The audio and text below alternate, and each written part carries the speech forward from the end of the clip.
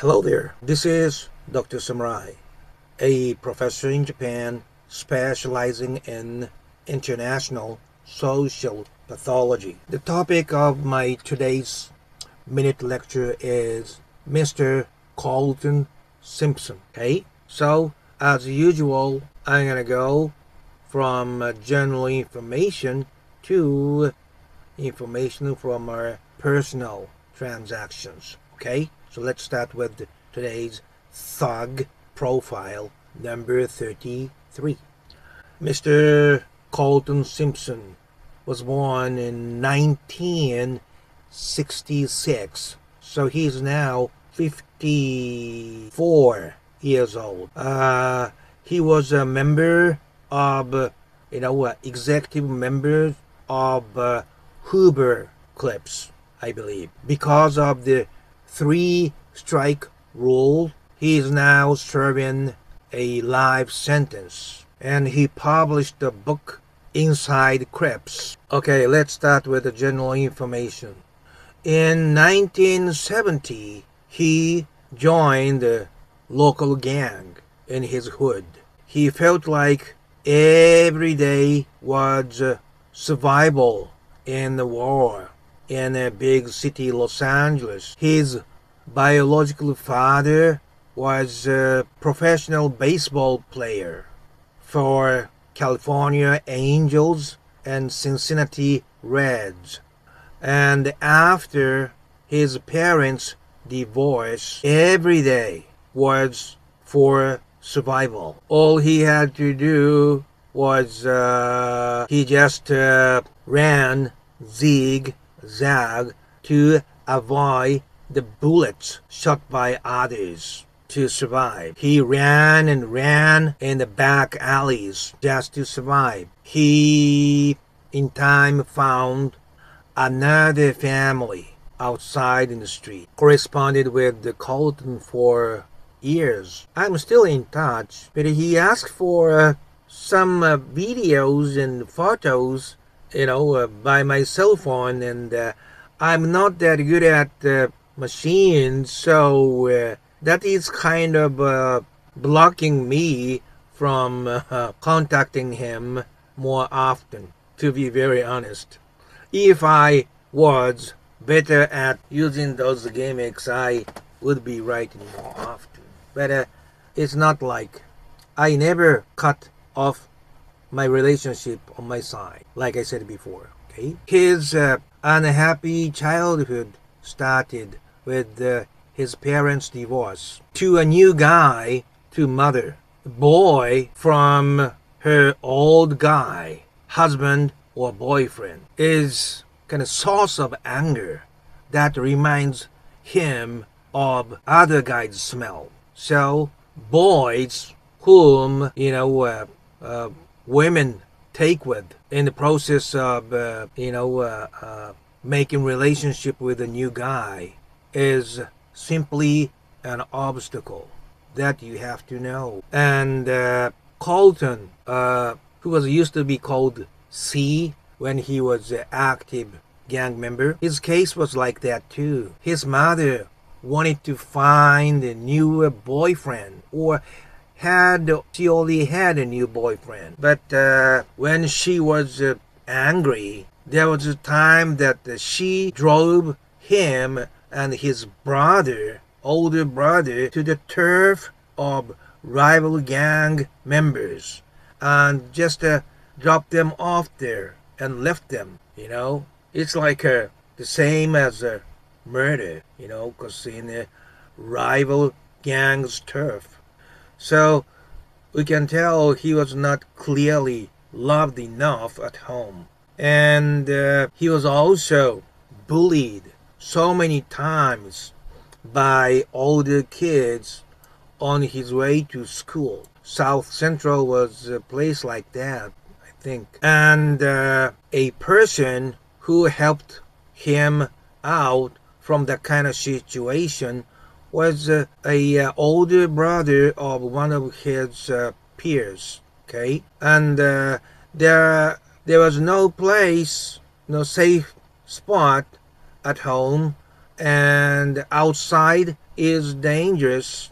It is school or street. The gang that the older brother of his peers introduced him to was like his first family. You understand what I'm talking about, right? This is what he said. Becoming gang was okay, but belonging to a certain gang clique means you cannot peacefully ride local buses because bus passes the turfs of our enemies, right? We often see our enemies on the bus. It could develop into something bad too. That's what he said. And I asked him, what drive-by? What kind of feeling you have when you do drive-by? And he goes like, carefully looking back, I think I put my anger that comes from my childhood life, like memories of being left in the enemy's turf, beaten up by all the kids, and all those anger from my childhood life when I was powerless. I put all my anger into each bullet and shoot up. That's what Colton told me. What kind of car did you used to drive? And she goes like a Chevy Impala, very famous Chevy Impala. And I drove to his prison, where he was at in those days. And the night before, it was very foggy. I couldn't even see like 6 feet ahead, right? So I asked him like, I know Impala is what kind of car, but was that kind of a old car, functional enough to drive far distance, like Route 66, and the drive that I took to go meet him took like 6 hours or so. I was just wondering that good-looking Impala was a good enough engine to drive that long distance at the high speed.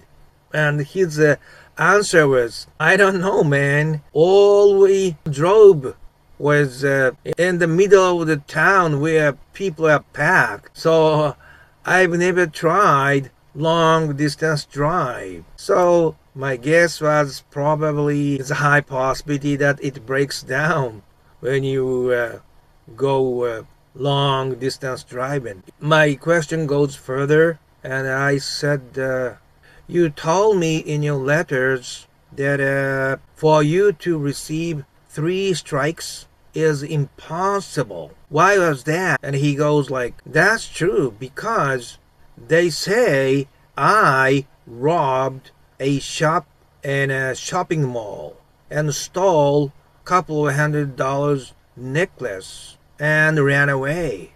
But that mall and where I was stopped by the police were so far away. It is impossible for me to move that far distance in instance in such short time. It's physically impossible. And also, at the time, I happened to be carjacked.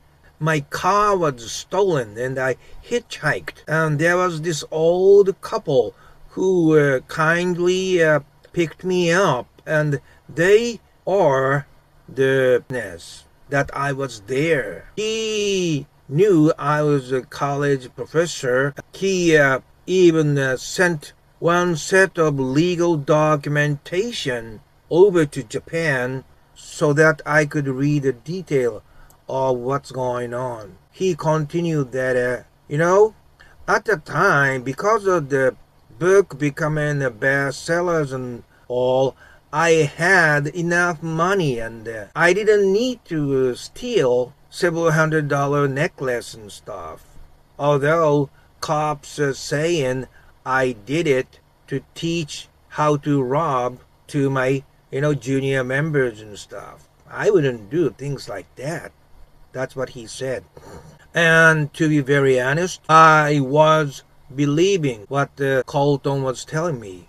But as time passed and the number of my experiences with crimes grew and improved, I started to develop this intuition whether this person actually did it or not. That only comes based on multiple experiences with the crimes. I'm also a researcher to make a formula to solve problems. Unfortunately, my intuition tells me he could have done that, you know. The reason is simple. As I have said before, what he told me fits two criterias that I can solidly depend on. One is that talking about too much details and deny the possibility technically. And two, deny the personalities and the history of police officers who is in charge of his case. But that does not mean I do not like him personally. I am just telling you professional intuition. By the way, Mr. Colton has this friendship with Mr.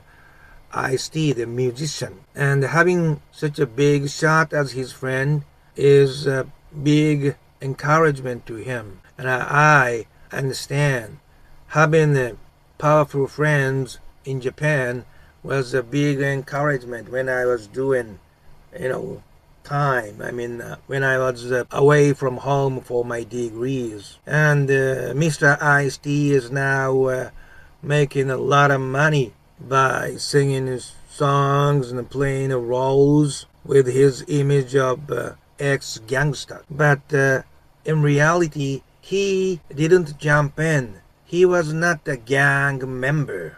He was also saying that openly. He was not a gang member, but he was just a guy who hung around with those gang members, keeping his face as a bad guy in a classroom and stuff like that. He is feeling the same discomfort for not having been a real gangster. So his way of justification is, he was just a pimp, and pimping was his business and stuff like that. And the same thing can be said about Mr. Ice Cube. Ice Cube was not a gang member either, but he makes a lot of money by singing songs for movies about gang lives and stuff like that.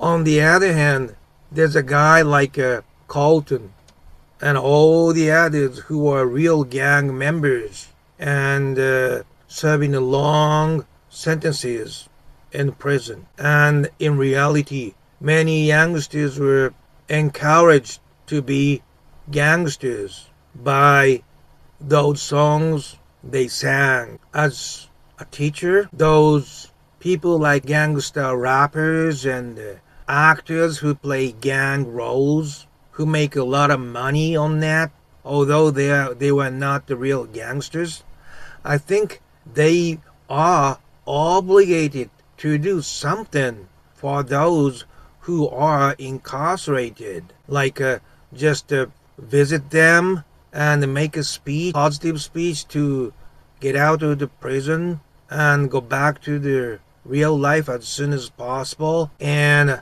also provide money to buy like basketballs and weightlifting tools and things like that. I think they owe their wealth to them who are doing time as being real gangsters. And even I am doing volunteer counseling at the Japanese prison, although I do not owe them. But I think that is the way it should be, because they beautify, they praise how cool being a gangster and living the gangster lifestyle is, and they are leading the young people to the wrong direction. I don't think that is right. I think those successful people on gangster business owe them a lot and should pay back a part of what they earned thanks to them.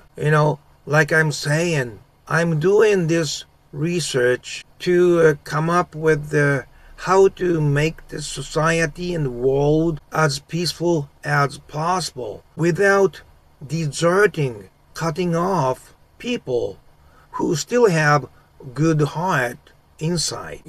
I believe the most peaceful society is the one who try to include the most with the good heart, accepting and approving their good heart, accept the maximum into the society and provide them a chance to work for the society. That will make the most peaceful society in the world. That's my idea, and I think that is the truth. I am not promoting to be gangsters or mafias and things like that, although I have been dealing with those people to understand what it is. But human beings are animals who make mistakes for sure, and there has to be official way for those who made a mistake to get back on track, to be a positive member of the society. I can tell you this much as an expert,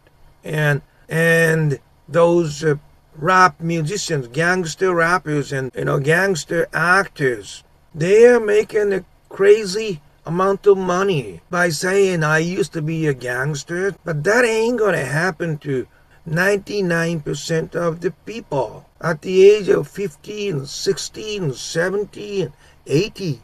They are still in prison, and many die in prison, mingled with young people who are still aggressive. Those rappers and actors, they make the lifestyle of smile now and cry later too beautiful. They put it too positive, but that's a lie. They might get a 15-minute fame by drive-by shooting and at court hearings and stuff, but it is after that matters. 10 years, 20 years, 30 years. Many of my friends got 100 years, 200 years, and 300 years sentence. No way for them to get out into the real society, even if they get the 60s and 70s. This applies to Mr. Colton too. He is a gangster superstar. He is tough and tons of muscles, and he is twice as high as me and stuff, But when he goes to weight lifting, he has to face this nobody would-be gangster who is aware of, Mr. Colton and show off, lifting up, a heavier weight in the presence of Mr. Colton and things like that. Colton is, smart, so he, would not go for proving himself and stuff. And he doesn't need to prove himself anymore. But those young nobody, they want to prove how tough they are. But Colton has been there and done that, But for those youngsters, if they fight Colton and 1 in a million possibility they happen to win and stuff, they can be famous.